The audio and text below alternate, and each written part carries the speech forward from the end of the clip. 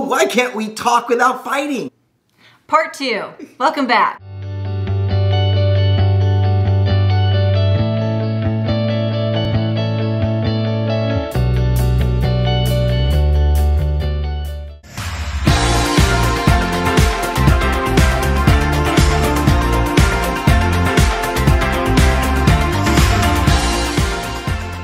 And just to say, we got into one right before we started taking the steak. So we had to work it out.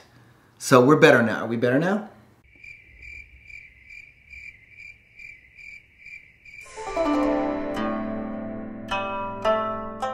Don't try to be a mind reader. This is a classic one for me. Avoid it. Yes, because I have put this on my husband for many years. I will continue to put this on my husband because it is just something that it was ingrained in me as I was growing up. Reading romance novels, watching TV, seeing the commercials on the TV. Just influenced. Yes, the influence socially in my community taught me that my husband should know what I want. Right. He should be able to read my mind and give me exactly what it is I need. I should bring flowers every time. I should ride my horse in. I should just know when she's overwhelmed and create bubble baths for her. I should just know that stuff. So even before I came into her life, I became in her life, because before me there was no other man, of course. But even before I became in her life, I was already behind the 8 ball, because her expectation of what a man should do or what a person should do relationship-wise was to know by osmosis. Let me talk to the guys just for a minute. A lot of times we have these conversations in our head that we don't let our partner know about it. And so we have these whole conversations and then we only tell like the quarter end of it. And we expect them to know what's going on. Where Lisa mentioned earlier that she can't mind read, like I'm not a mind reader. I also can't take a stand and assume she knows from past things what I expected.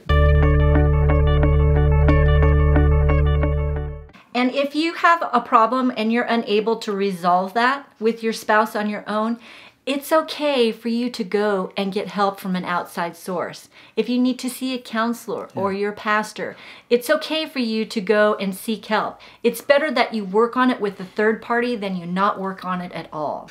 Getting help.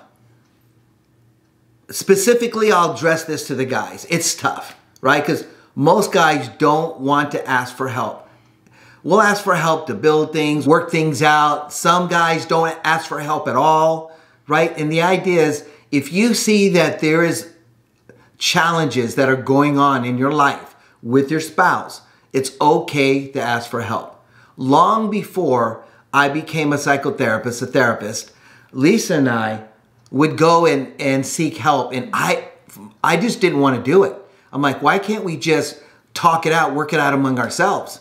But we were trying to fix our communication issues with the current pattern of communication. It was just going around in a big circle, never landing. So we had to go look for other resources, learn outside of ourselves. I had to make it okay with me. I'm thinking, oh, how about we just, in my mind, it's a coach. It's a coach. It's a referee, right? So when we get into it, if we're inside the office getting into it, hopefully there's a good match that referee, if it's on my side, would throw a penalty flag and say 10 yards, illegal use of the mouth, the volume of your voice, right? Or 10 yards on Lisa, illegal use of attitude, right? Or 10 yards, interference. They cut somebody off, just like that. We do that. See, she got that flag because she just cut me off. So again, getting help, it's okay. If you want to make something work, if you want to make your relationship work, you always have to come back to the negotiating table. People say, well, relationship's not negotiation. It is all the time. I mean, we found out that over the years, as we change. We have to continually to come back and see what it would take for us to continue our relationship moving forward, and not only just staying together, but working how to get better. Watch videos together, go to counseling together, go to retreats together. It's really good. Guys, go to hang out with other guys who are learning to be better men in the relationship. Those things people don't normally do. It's exceptional people who want to evolve and grow and want the best in their life and end the relationship, that people that do that. And as long as you both are willing to commit to working on your relationship, that's the key step. You both need to be willing to try and continue to move forward. Yeah, if we shot videos back in the 90s, this will be completely different than it is right now. Seek help. Don't wait until it's a crisis. At that point, you know, if there's 100% in a relationship and I'm 100% in and Lisa's 100% in, we're good, right? But if Lisa is 40% in the relationship, 60% out the door, I'm thinking 80% in, 20% out. That's a big chasm we got to work with. So don't wait until it gets there. End on a positive note. Look, arguments are going to happen. You're going to overstep your boundaries sometime. Sometimes you're not going to say the right thing in the moment. You might not do the right thing in the moment. But here's the point.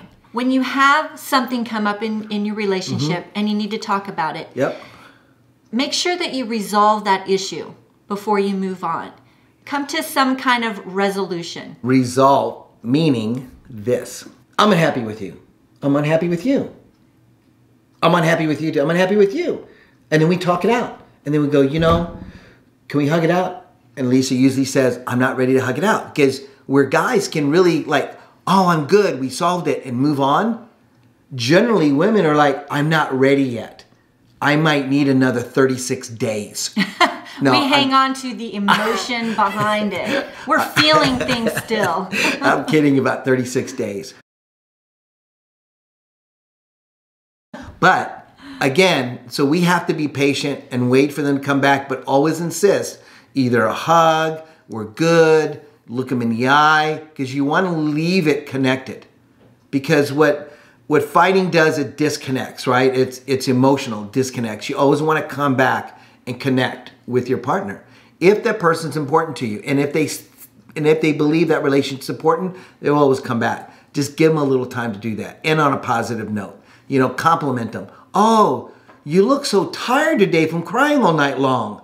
No, don't do that. That doesn't work. That doesn't work. Or Lisa would come up to me and she goes, wow, stayed up all night worrying about it.